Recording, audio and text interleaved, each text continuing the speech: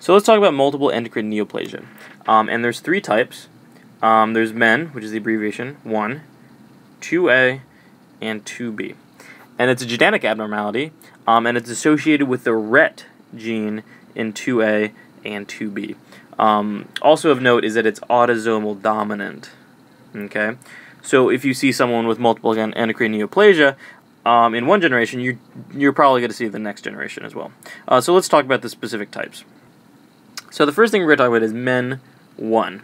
Okay, multiple endocrine neoplasia 1. And this deals with the three Ps. Pituitary, parathyroid, and pancreas. So you're getting neoplasias in these three different areas. Okay, so people like to remember this by a diamond. Okay, so MEN 1 is a diamond. So you get your pituitary up here, your two parathyroids down here, and then your pancreas all the way at the bottom. So it's kind of a diamond, and it deals with three different things. One up here, two down here, and one down here. Okay, and what test takers like to do is come up with someone who has two out of these three neoplasias. Obviously, they're not going to say pituitary adenoma, parathyroid cancer, or pancreas tumor.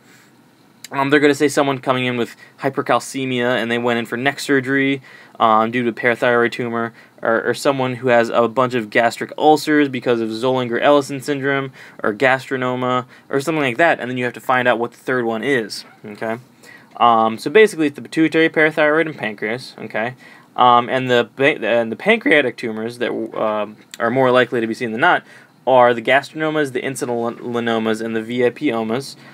What's really rare are the glucagonomas, but they could also present as well. And you could also see stomach ulcers because of the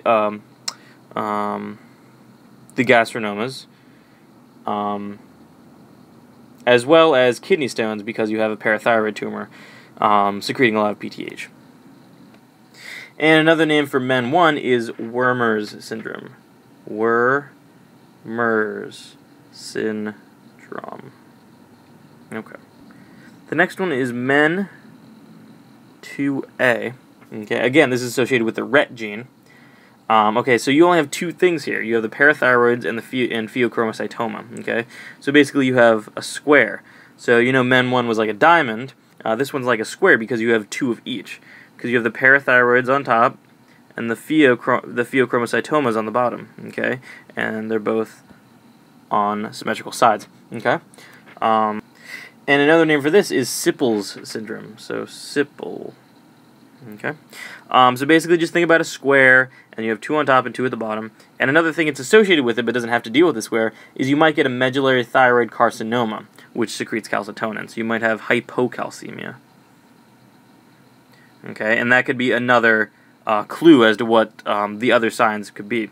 And if you get hypocalcemia and figure something going on with the parathyroids, maybe you should check for pheo. Or if you have parathyroids and pheochromocytoma, maybe you should check for the medullary thyroid carcinoma. And again, it's associated with RET, and it's autosomal dominant. And the last one, which is MEN 2B, it's just one thing you have to worry about. It's pheochromocytoma. But you have two other things that may not deal with the thing I'm about to tell you.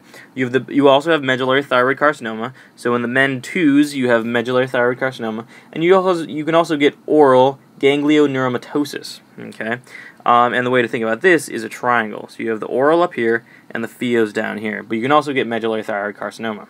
Okay, and again, it's associated with the RET gene. So let's have a little bit of a review. So in MEN 1,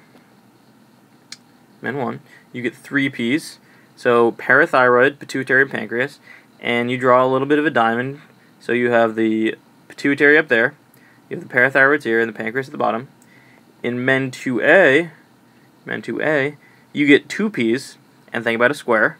So you get the parathyroids up here, and the pheos at the bottom, as well as medullary thyroid carcinoma. And the MEN 2B syndrome, you only have one P, okay?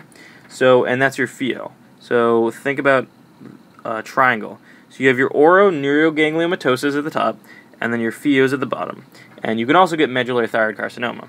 So try to associate that with the RET gene. You know how the RET gene deals with MEN 2A and MEN 2B? So think about the RET gene causing medullary thyroid carcinoma. Okay? Some other things that they might talk about is that MEN 1 is also Wermer syndrome, and MEN 2A is Sippel's syndrome. Okay?